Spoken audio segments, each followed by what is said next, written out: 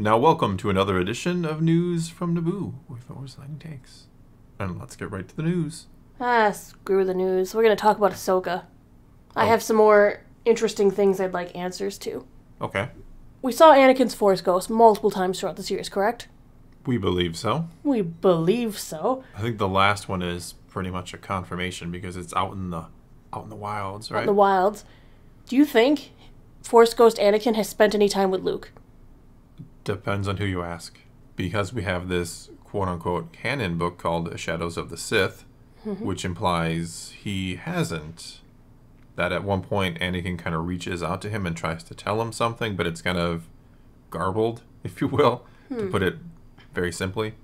So I don't think he's been like having conversations with Luke. I don't think they've been talking. Why not?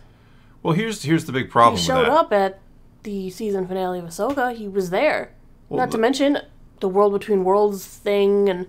Well, here's the thing. Dave never read that book. Dave Filoni. Clearly. So he doesn't... I'm not trying to be an ass about it, but he probably doesn't care what that book has established. No, he wants his story. Yeah. Well, the big problem is we also, if we're going by canon stuff, we have a comic book that implies Darth Vader was at Exegol, like, sometime after The Empire Strikes Back. He saw the Final Order fleet, whatever you want to call it. He saw the Sith Death Star Destroyer things, whatever we want to call them. So he would know all that. So if you're Anakin Skywalker later on as a Force Ghost, wouldn't you, like, bring these things up to Ahsoka and Luke? Especially Luke? But he didn't. He didn't bring it up to Ahsoka. But why wouldn't you bring these things up? You should. You absolutely should. This is a huge thing that's coming. Anakin would have known about. He kind of gave his life to destroy Sidious, and Sidious is still there. So you'd be like, hey, Luke, Ahsoka, we got a problem out there. I didn't succeed with the prophecy thing. Sith are still around. But anyway. Yeah. So no, to answer your question, I don't think so. But that's what I want. Well, that's what I wanted in the sequels. I mean, there's just a big problem with Force Ghosts in general, that they should know a lot of things. I mean, they come from like a non-linear place. Apparently they can travel galaxy to galaxy too. Yeah. Because he's in the other galaxy. Yes. Showing up there. So they can go like anywhere, anytime, it feels like. So you wonder why they don't get involved more. And outside Are there rules?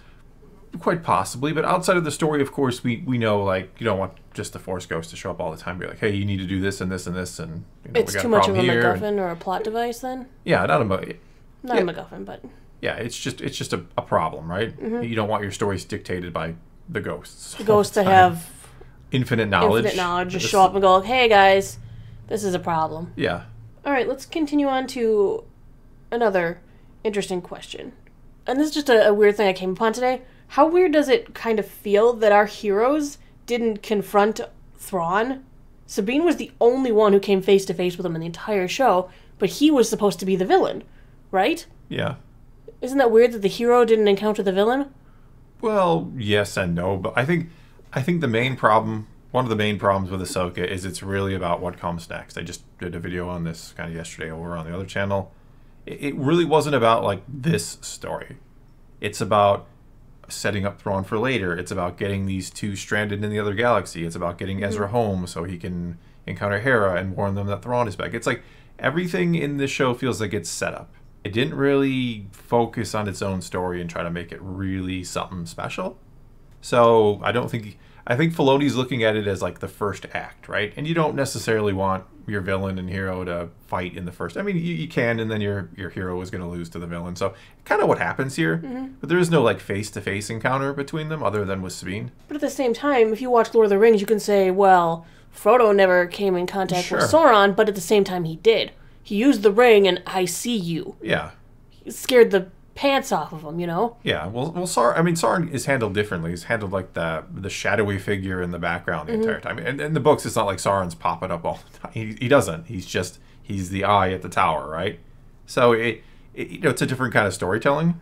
Whereas Thrawn's shadow, Thrawn's threat, just doesn't feel real because he didn't really use it. But I mean, they're different villains too, right? Sauron and Thrawn. Thrawn is a human being, and again, Sauron is kind of like the big ominous devil, essentially. He's something more than just, our heroes are going to run into and fight, even though in the movie they were going to have Aragorn fight Sauron in the flesh. But whatever, they didn't do that. I just find it very weird that Thrawn, in some respects, doesn't even feel like he was the villain of the show or the season. they had Hera constantly going, Thrawn, he's scary, we can't let him return.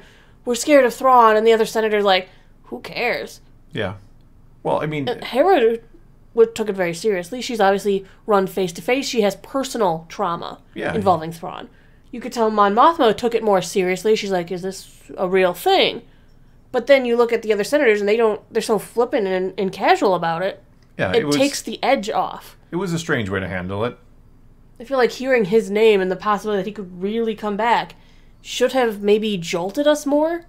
Well, I mean, Thrawn is not around that often, right? We don't see him, even in Rebels, like, he gets called in because they're having problems on Lothal, and it's like, we need the, bring in our best relief pitcher to shut down this game, right? That's kind of what it is. But it's not like Thrawn is, like, the mastermind of the Empire, right? He's never presented as, like, their top guy who's, like, overseeing all military operations and kind of keeping everything on lockdown. He's again, their closer. He's brought in later on, so even within the canon so far, it hasn't been like they should believe Thrawn is just going to win automatically. I mean, we, the audience who know Thrawn and love the character, might feel that way. And I think they're kind of playing on that. They're playing on this perception we have of Thrawn being the guy who's just going to win, because we also know he's been in, obviously, Heir to the Empire, where he gave the New Republic some fits. So that's really the problem with Thrawn. It's like you're just basing it off what the audience knows, and what the audience who doesn't know him, you're just kind of telling them, he's going to be a big problem, even though not everybody seems to treat him that way. Here's kind of the last thought I want to bring up today. And this will be interesting because this will involve the comment section somewhat. Cool. I want to know what your favorite battle in Ahsoka was. And then I wrote them all down and realized there were so many, which I also wrote after it, are there too many battles? I don't think there's too many. Okay. Do you want me to list off the battles? You can, but I'm fine with like a battle an episode. It's supposed to be action-packed, right? Yeah. Well, we have Ahsoka versus Anakin, Ahsoka versus Morgan, Ahsoka Ezra Sabine versus the zombie night troopers. We have Ezra and Sabine versus Shin and her posse. We have Ahsoka versus Balon 3 times. Ahsoka versus Marok twice. And Sabine versus Shin twice. Ahsoka, Balon 3 times? Oh, yeah, because Ahsoka versus Balon twice. I don't know why I wrote down 3. Felt like 3. Felt like 3. Yeah, there's only 2, I believe, unless you're... I'm trying to think of how I made up a 3rd in my head, maybe? You did. Yeah. See? You're just the one inserting too many battles into it. That's because there's a lot of battles. I probably missed some. Sure, yeah. These are ones that all involve a lightsaber. Okay, yeah. And I know he promised us a lot of battles, but then I'm like, are there too many? Can you have too many? Well, I think you can have too many, but I never felt like it was like too much lightsaber. Okay. Maybe because I'm like, we're some Clone Wars, fans here. And it's like, yeah, Clone Wars had a lot of lightsabers. Prequels had a lot of lightsabers. I think that's kind of something we've learned to accept and appreciate. So, what battle is your favorite? Probably Morgan and Ahsoka. Because she was the most natural. Good. She's actually like a martial artist, so she is. It shows. Yeah, she actually has a history in martial arts. Yeah. And the expression that she's able to give while fighting, you could actually see a conversation on the screen. Yeah. Something about their fight looked really, really good. I think it was partially the speed at which it feels like she's actually doing the moves, whereas some of the other ones feel like choreography. Right, there's a certain fluidity to her. You can tell she's a fighter. Or not a fighter, I want to call her fighter. That's kind of making it simplistic. She's a martial artist, yeah. Yes. I had a hard time because so many of these had different ramifications and emotional tugs. Obviously, the Anakin and Ahsoka battle, it hits you in the emotions, but it's not like a battle because while it is a fight, they're fighting for something different. The stakes are totally different. Yeah. I do say I love watching Ahsoka battle Balon. I feel like the first time she battled him, she felt drastically outmatched. Like, she didn't even pull out her second saber because the power behind his swings was too much for her to do more than two-handed response. Yeah. But then, second time they battle, that changed. Yeah. And she still lost. I mean, I think people... I don't know if she technically really lost the second battle. Who Yang sent his ship in. She just wanted to get down to the other 3. Yeah, but I think she loses in the long term against Balon, which I think is a good thing. Like, if you want Balon coming back, and now that we know Ahsoka's stranded there with Balon, and there's probably a round 3 at some point, a real round 3, not even an imaginary one. Just kidding, of course. But you do want the hero to lose to the villain, so it feels like more monumental when she can eventually defeat him. I thought she was going to beat him. I thought she might kill him. because I thought, well, she kind of had her big thing in episode 5, and now she is, she's even more advanced and ready for this fight, and she might kill him. Glad it didn't happen that way. Oh, I'm glad too. Yeah. But no, I do also like the Anakin Ahsoka fight. Like, Hayden Christensen. And the emotional pull behind that one is so strong. Both that and just, like, I like his, his combat. His saber fighting is just cool. Like, I love the power he was showing behind it, too, when he was kind of being his Vader. So the way he switched in between the roles, he did a very good job. Yeah, Hayden did exceptional. But if you're just talking, like, pure battle, which is what I kind of thought you were asking, which one was the best, yes. I think it was Ahsoka and Morgan. I might give it to the two. I even liked the way that she was the only one. She destroyed one of Ahsoka's sabers. Hopefully Ahsoka grabbed the pieces, because, Hu Yang and the ship, they could probably fix that. Oh, they got, like, 2 other lightsabers on there they for can her fix anyway. it. Yeah. They better fix it. She needs to have her second blade. Maybe she goes back down to 1. Or also they implying that she's going to be using the Talzin sword. I don't think that's... I think she was holding it for a while. I don't know if she took it with her. Did she?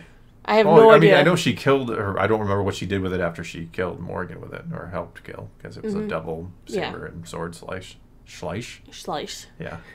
Maybe she's going to use that Night Sister sword. That doesn't seem like a good idea. I don't think so. Yeah, no. Bad idea. But those are kind of... I want people to comment what their favorite battle was. Yeah. And why. And why. Because, again, was Depending Anakin on what cool you rate it him? on. Yeah. Like, I'm not rating it on just coolness of Anakin and just having Hayden back, because that would win just by default. Sometimes you like to watch Shin beat the snot out of Sabine. Sure, that wasn't bad either. No, like, I don't think any of them... times. I think some of them were obviously better than others. I think some of them feel a bit slower paced.